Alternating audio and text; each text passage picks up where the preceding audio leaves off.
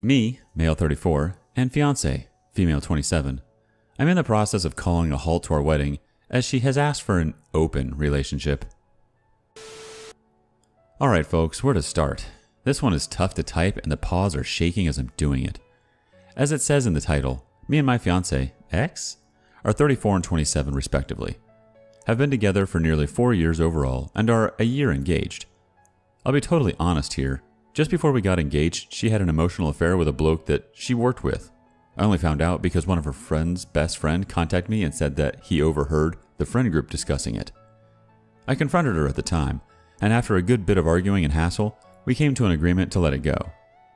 I'll be totally honest in saying that I'm still slightly in the process of getting over that particular incident, and it discolored my view of her. I manned up, moved on, and proposed, which I had planned on doing anyway. This is just to give an overall context here, and indeed to let it be known that there has been issues in the past. Fast forward to recent time. We are due married in November, traveling abroad for it with family. And back around October, she started acting a bit odd. Distant, not herself, away with the fairies. Even stopped having sex, which was very strange. I put it down to stress around organizing the wedding and the fact that we had moved flats. Forward to Christmas time, and now things are coming to a head.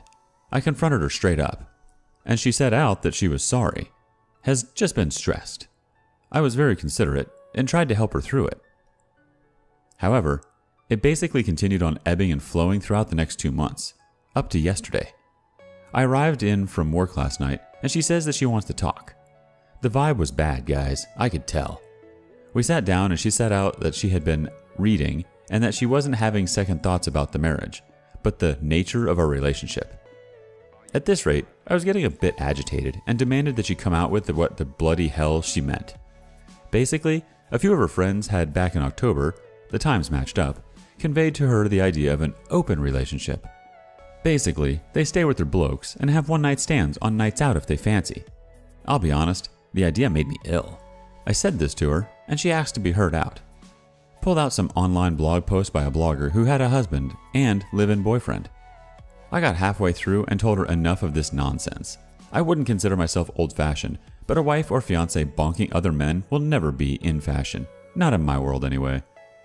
Well, we got into a fight, and in the end, she was begging me to give it a chance and that nothing is set in stone. I basically said that I needed some headspace, and that I'd spend the weekend at my mate's. It was quick after that, and I left without a fuss. I'm typing this on my mate's laptop, and I'm in a bad mental way at the moment. I am seriously considering calling the whole thing off, both relationship and wedding. I suppose if anyone has been in a similar place, I could do with some advice. Ask and you shall receive. Mummy Bee has a comment before we get to the update. This is a deal breaker. You don't want an open relationship and she does. There is no in between. Don't marry her. If she wants multiple relationships, she'll seek them extramarital anyway. Don't allow yourself that level of hurt when you can see it coming. Alright, update. I spent last night at my mate's, who was absolutely sound about the situation. He basically gave advice that was tantamount to what was given in the comments, to call off the relationship. We had a few drinks, a bit of banter, and this morning I went back to the flat and confronted her. She was there. Neither I nor her work on Saturdays, and I set out my stake in as straightforward a manner as I could. Basically, I said that I didn't want to continue with the relationship, and that it's better if we call the whole thing off. The wedding details are merely financial, and not too bad to call back, but at this rate, we couldn't continue to be together as we clearly desired different things. She basically expressed what she felt then, that we still had a chance, that it could work, to give sexual freedom a chance. Look, I'm no crazy prude, but this crap just isn't up my alley at all. I basically said that over the weekend, I'd be over to collect my things. It's a rented flat in town, no big obligation there. And that she can keep the place if she wants. I'll stay with my friend for a while and get myself sorted after. Towards the end, we had a full-blown shouting argument, but I stood my ground and didn't change my course. Not this time, boys and girls. I left, and there is nothing much more to say really. As I type, me and my mate are having a few cans, and my phone has been exploding since 5 o'clock with her friends, her sister calling me a prick and a sexist for some reason. I'll be grand. Being totally frank, I feel a bit liberated, if that's not too cheesy. The coming days, I'll get everything sorted, the moving and that, but as my father used to say, There's always effing worse. A couple of quick comments before we move on to the next story. Lost in Love 678 says, "Good for you. For everyone that texts you, I would have a standard ready-to-paste text that says why in case she somehow tries to make you into the bad guy. It sounds like she is telling everyone some poor me story or some BS. Thank God you didn't marry her and have kids, then have this crap come up 10 years from now. You're so lucky you got out when you did." Abizacha closes us out with, "That would be a good idea. Just a simple text on social media explaining that they both want different things and that's sad, but it's better to end things and let her be free to follow her wishes, because OP is a monogamous person and insists on it, knowing both aren't on the same path would be unfair and only make them unhappy. He needs some time to heal and appreciate if people give him a little space to sort things out, because he doesn't want to block anybody.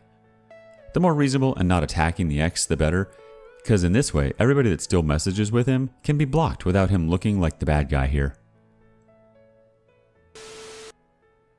Alright, the first one was fun. Let's see how the second one pans out. I, 32 male, caught my wife, 29 female, cheating. We have been happily married for 2 years, and were together for 5 years before that. I found an open chat screen on her computer while cleaning the house that was suspicious, and despite knowing it was wrong, I scrolled up. I found a disturbing conversation with a coworker that included a battle of who loved each other more, longing for cuddles with each other, and talk that was sexual in nature. I confronted her about this, and she admitted to all of it with very little emotion and very calmly. I assume it was on her screen because she was reminiscing, and this happened a long time ago, and the timestamp proved that when she showed me afterwards. She was hanging out with this coworker of hers who she fell for hard. They would make out after going to the bar on Fridays, and they exchanged nudes, but she swears that's as far as it went physically and sexually. The worst part is that it happened for over a year, and only stopped because the wife of the other man caught them and gave him an ultimatum. She admitted that if they didn't get caught, they wouldn't have stopped, but she will not get off the fact that she didn't have intercourse, as if that's all that mattered. To make it even worse, the time frame puts her doing this to me both before and after our wedding day, which means when she stood in front of me and read her vows and said "I do" and everything else, that she was seeing this guy on the side.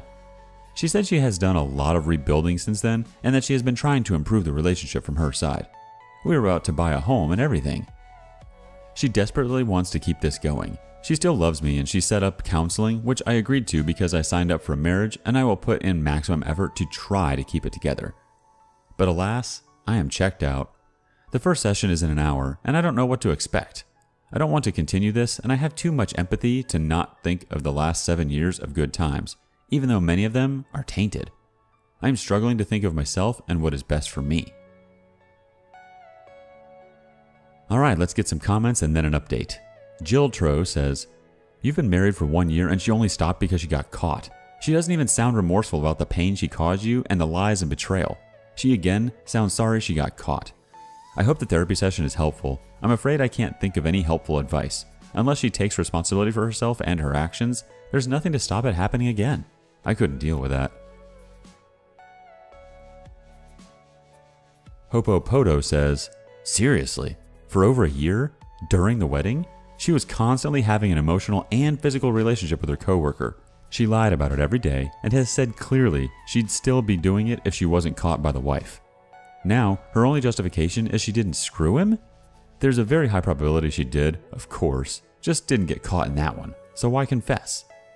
That's totally ridiculous and, in my opinion, unacceptable in many, many ways. Don't buy a house with this woman. At the very least, take time before making any big commitments with her for a long time. Not ready for that, and will only make it harder if you choose to leave.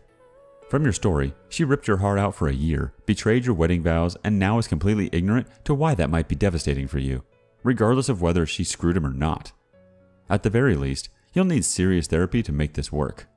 In my opinion, coming back from this would be extremely difficult for you guys, even if she was terribly guilty and was willing to do anything in the world to regain your trust. Given that she doesn't seem to have nearly enough contrition, I'd say this is a lost cause. I'm sorry this happened, OP. It will get better if you choose to put your happiness first." There's a quick 1-month update, then a couple more comments. "She wants to reconcile our marriage, but I'm still not sure. Still heavily leaning towards no. I told her I would wait for my head to clear. I have had a positive outlook since Wednesday, but I sunk back down a little yesterday. I don't really have a point to make, just needed to vent to folks in similar situations. Alright, more comments. Curious Now 9 starts us off. Do not get back with her. Your whole marriage was a sham. I would just wish her well and move on. Who is to say she wasn't dreaming of the other guy on your wedding night? I listened to a story some time back. A guy went home and told his wife that he failed her. After 6 years of being married, a woman from his work asked him to go to dinner with her. At the end of the evening, she gave him a kiss. He was destroyed. What he had just done to his wife? He immediately drove home and told her. Offered her everything if she wanted out of the marriage. Seeing him in distress, she then confessed her mistake. The night of their honeymoon, they had a photo shoot. She planned on giving some sexy photos to her husband. While he was busy with friends, she went in the bedroom with the photographer and ended up having sex with the photographer. Sadly, the husband came right in afterwards and never suspected anything. She had sex with her husband right after she did with the photographer. He never knew it. He divorced her a month later. Like him, you're never going to be able to let go of the fact that while your marriage was supposed to be the best part of you both, she was sharing herself and her real love with someone else. Joe McBeerface says, I'm so sorry, man. It sounds like you don't have kids, so that's a silver lining. A month after D-Day, a big part of me still wanted my soon-to-be ex-wife back, even though when I talked with friends and family, I told them reconciliation was off the table. That was only a couple of weeks ago, and I'm seeing more clearly that even if she fixed the things about her that led to her affairs, I still don't want to be with a person like that. I coped with the things about our marriage that weren't good, but she ran into a string of affairs full speed ahead. So, I guess all I'm saying is that it doesn't matter what your wife does to make amends and improve herself. If you don't want her back, you don't have to.